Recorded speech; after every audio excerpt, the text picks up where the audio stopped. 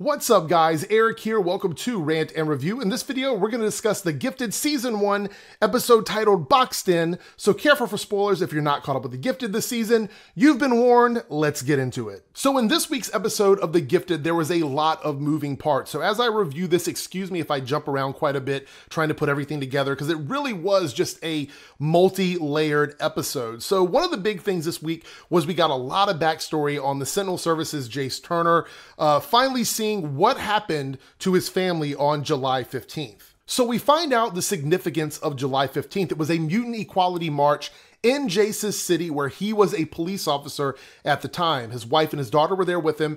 The march got out of hand, violence ensued, and his daughter ended up getting killed on the playground they were at in the park, which is why he ends up joining Sentinel Services and he's doing what he's doing now in regards to the Mutant Underground and all the stuff that we've seen throughout the season. So really they were just trying to humanize him a bit more in this episode so we could understand why he's doing what he's doing and why he feels the way he feels about these characters and the mutants on the series. And in some regards, I could understand why he's doing what he's doing, but at the same time, I'm the kind of person where I don't like to generalize and classify people all into one big melting pot based on the actions of just a handful. So for me, going into this episode, I couldn't really identify with what he was doing in that regard. Although when it comes to his family and that situation, I can understand why he's so upset in the first place. And the most heartbreaking thing about this week's episode was he had to relive the loss of his daughter all over again, because when he was captured by the Mutant Underground, who was trying to get information from him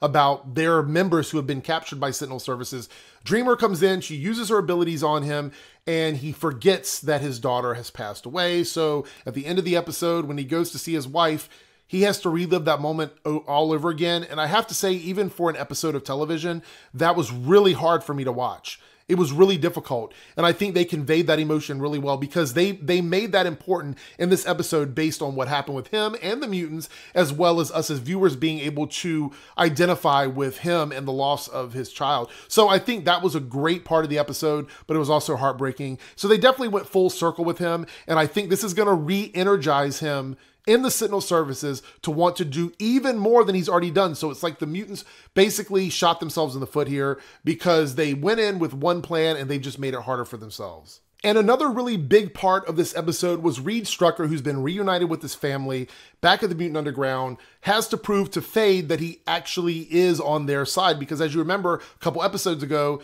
he tried to talk to Fade and get him to bring him into the Mutant Underground while he had a tracker on him, and Fade knows it. So that's all brought to light. So Reed feels compelled outside of his family with Caitlin and his kids to do something to prove to the Mutant Underground that he is in fact loyal to them. And of course, there's a lot of aggression from Fade towards Reed as he is trying to find a way to win the trust of the Mutant Underground. What can he do to prove that he is loyal to them? He actually jumps into the room where Sage is watching all the TVs and monitoring all the radios, and he says, hey, I know all their call signs, I know their protocols, give me a map. Oh, it looks like they're coming towards us, they're gonna find us at the way station, they're closing in on us, which I thought was an interesting thing, but that wasn't enough. So he's like, I have to do something else. So we have this team up between Fade and Reed where he actually goes out, puts his face on the camera, and basically pulls the Sentinel Services away from the way station, thus proving his loyalty to the rest of the Mutant Underground, at least for the time being. Again, I thought this was a great part of the episode. This episode was really deep. It was a lot of layered parts, so that's why we're jumping through it pretty quick. Let's talk about the Caitlin stuff. So, of course, Reed isn't the only one feeling the weight of what he did. His wife, Caitlin, and his two kids are also sort of wrapped up in it, and everybody in the Mutant Underground is looking at them like, hey, you know, can we trust you? Can we not trust you? We can't believe that your father, your husband would actually do this. We risked our lives for him, and now we find out that he was trying to, you know, basically lead Sentinel Services to us. So, Trader, who was hurt last episode during the fight when they were trying to break out Polaris and Reed, is losing a lot of blood. And so they have to figure a way to save him. And so Caitlin's doing everything she can in this scene with the kids. The kids and Caitlin are kind of contained to this one scene throughout the whole episode. It was really cool to see Caitlin contributing to the Mutant Underground without having any powers. She's a very important character because she's a healer, basically. She is their medic. We see that, you know, Andy is pitching in by donating blood. We see that Lauren is using her powers to help and help her mother with the stitching and just everything. So it was great to see these contributions going on from these characters outside of going out in the field and doing big things. It was a very small moment, but it meant so much. And it looks like between this and what Reed did, they kind of won over the trust of the Mutant Underground. Another part of this episode was the Polaris Eclipse moments with Jace, where they were trying to escape from Sentinel services, and we get to see the extent of their powers together. It was great. Polaris's powers are done so well on the show, and her team up with Eclipse, you know, holding the mirror. There's a point where they're holding a mirror out the window with her powers, and he uses his powers to bounce his energy beams off of the mirror and hits one of the Sentinel drones. So yeah, there was just a lot of cool elements. But one of the biggest parts of their scenes together was when they have Jace and they've got him, you know, captured and locked up. We get to see just how ruthless Polaris is compared to Eclipse. She definitely has a streak of Magneto in her. You can tell because she feels no remorse for anything that has happened to anybody else. And she pulls him to the side and she's like, look, I understand that you feel bad for him. I know you feel sorry for everything that's happened, but people that we know are being locked up. People that we know are being detained. They're being killed. We are dying and we need to do something about it. So this is why they have that moment together. And it kind of shows the dichotomy of these two characters and how their way of dealing with things is completely different. So I predict that what happens in the remainder of the season is going to have a lot to do with these two characters bumping heads, because we saw that Eclipse was kind of sort of co-lead with Thunderbird, but now that Polaris is back, she's going to start calling the shots, and I think things are going to get a lot more ruthless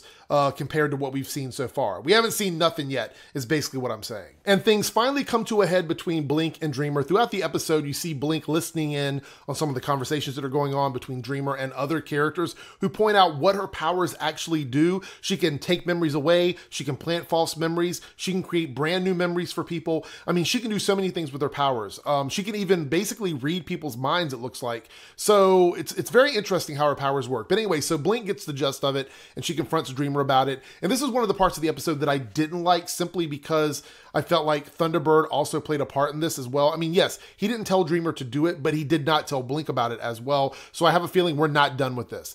But Blink basically tells Dreamer, leave me alone. I don't want you to have anything to do with me.